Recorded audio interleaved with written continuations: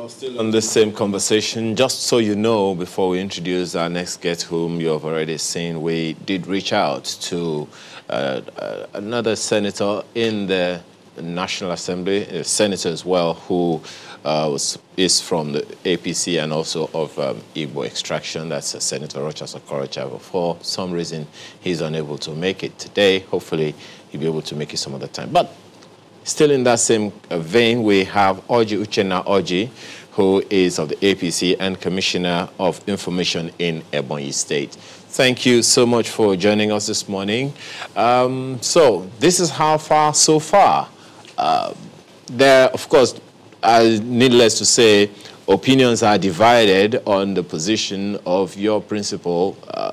How are you taking all of that in?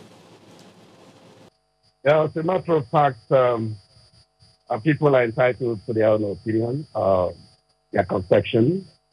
But the truth of the matter is that the governor of Ebonyi State, His Excellency Chief David Umahi, moved to APC on point of principle.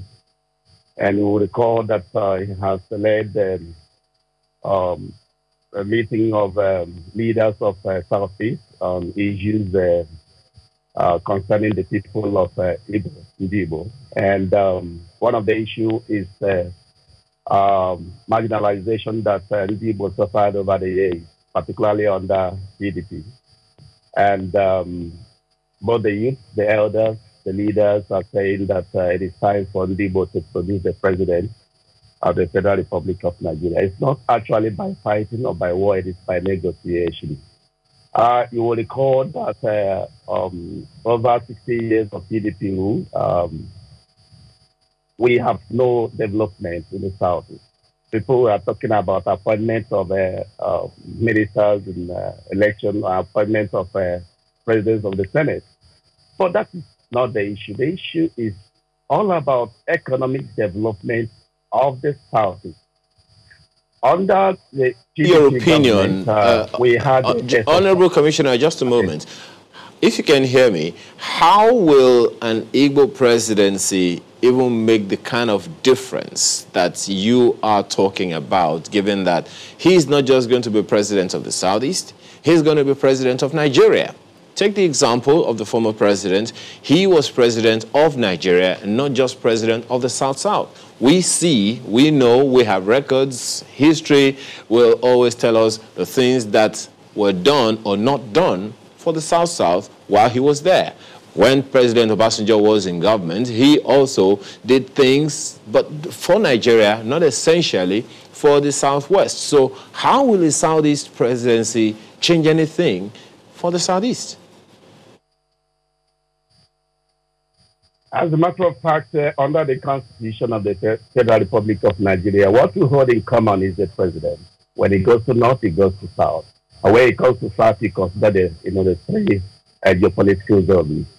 And this is, a way of giving the people a sense of belonging. But what is important is that in any part of the zone that you come, you see people that have the capacity and, of course, the experience to lead. And this actually makes for, collective, interest in the unity of the country.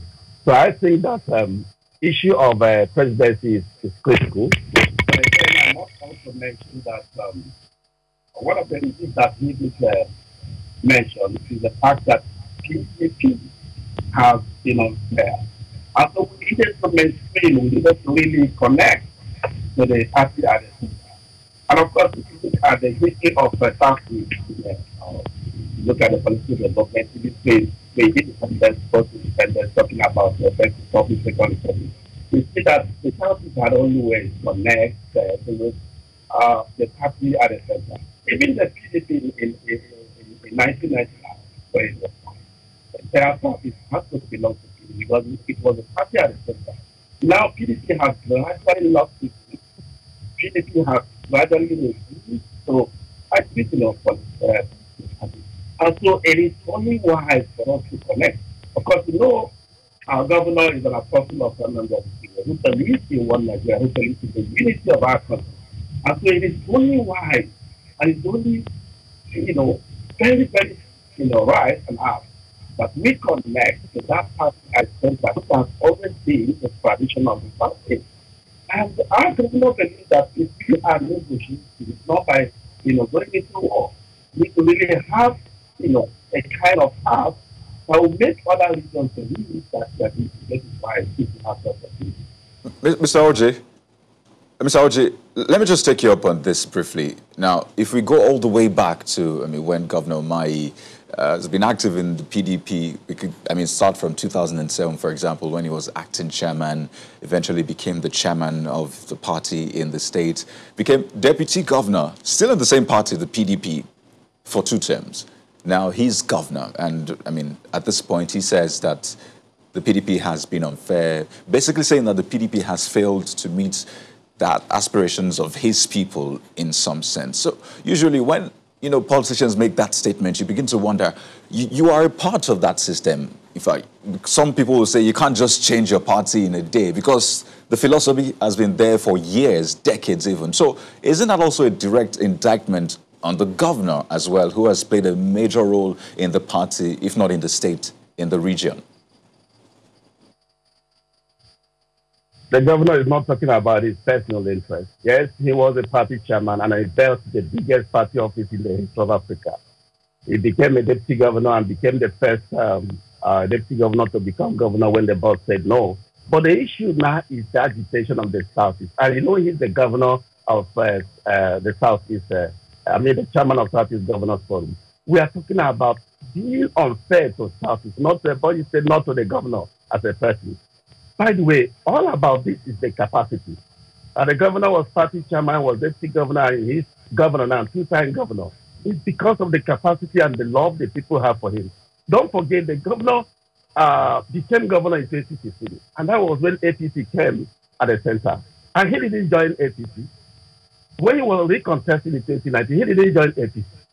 Now he's going out ordinary. He doesn't have any stake at all ordinarily. But he feels that as the chairman of the Southeast Governors Forum, he needs to take the bull by the horn. He needs to make a sacrifice to really show what is, the agitation of the people of Southeast. And I think that APC, as it were, has actually done something to show that they can do something more for us. When we have Standard National Airport, APC came and it's really making it to be better now. When we are talking about having a second Niger bridge, it never happened on that PDP. But some people also say that the governor wouldn't have been governor, or deputy governor without the PDP, without running on the platform of the PDP. But in terms of the support of the people, because you mentioned the people and it's important to have the buy-in on the people, just how much support does the governor have across the constituencies? Because so far we see that members of the National Assembly are saying, well, we're not moving with the governor, we're staying put in the PDP. So to that extent, how much support does he have? He has the support of the people of Ebonyi State. The 30 local government areas, the council chairman, the stakeholders, they have consulted. Several meetings have been held over all of these things. And the resolution is that they are standing with the governor. The governor's people shall be his people, shall be their people. The governor's party shall be their party. And that was what they did demonstrate yesterday when the governor made an official declaration. All the stakeholders joined. Well, the case of the people are also the people of the members of the National Assembly. So not having those members of the National Assembly move with him, don't you think that's going to be a major challenge for him? Or is it that he didn't play the game right? They are going to come back and the people of Ebonyi will ask them. They are representing constituencies or senatorial zones. And these zones and constituencies have said that we are declaring to stand with the governor.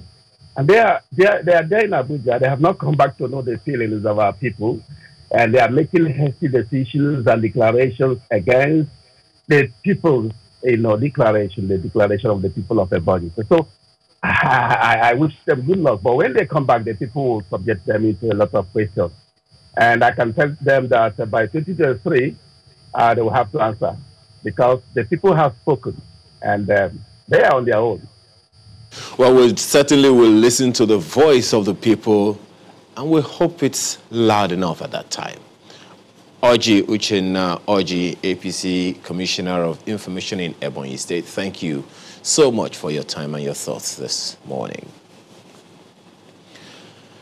Well, I guess that's the much we can take of Sunrise Daily today and this week. Thank you so much for being a part of our day, and thank you for allowing us to be a part of your morning or week. Have a wonderful rest of your day and a beautiful weekend. I'm Ayo Makinde. And I'm Kayode Fikiri. Thank you.